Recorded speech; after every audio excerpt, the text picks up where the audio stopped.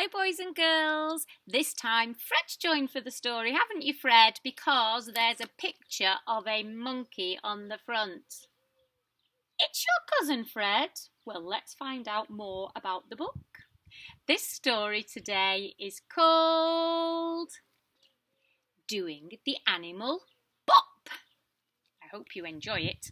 It's written by Jan Ormerod and Lindsay Gardner.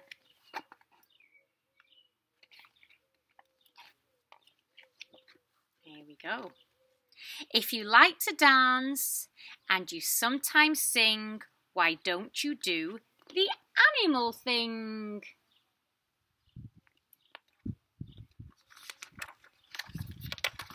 Put your heels together and waddle along. Go crack, crack, crack, crack. It's the penguin song. Can you make a sound like a penguin? High stepping knees and feathers that bounce, flim flam flutter to the ostrich flounce. Could you move around like an ostrich with big long legs? Can you slither along just like a snake with a hiss and a wriggle? Can you sing this song? That's a long snake. Can you wriggle? Jive and jiggle, just don't stop. Junk and wiggle to the monkey bop. Fred likes that one, don't you, Fred? Kick those legs like the donkeys do, then go ee-aw, ee-aw too. Wave one arm, stomp your feet, trudge along to the elephant beat. Move one leg, now move two, move the way that lizards do. Do you get lizards near your house? I do.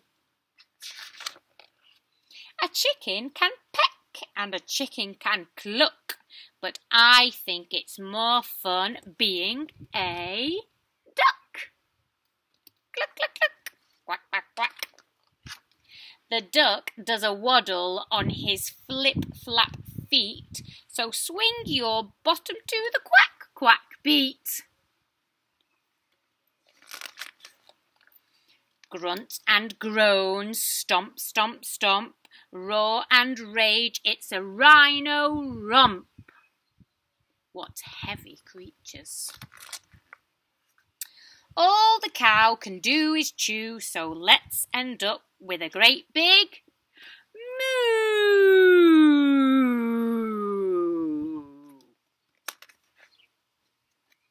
That was a fun story, wasn't it?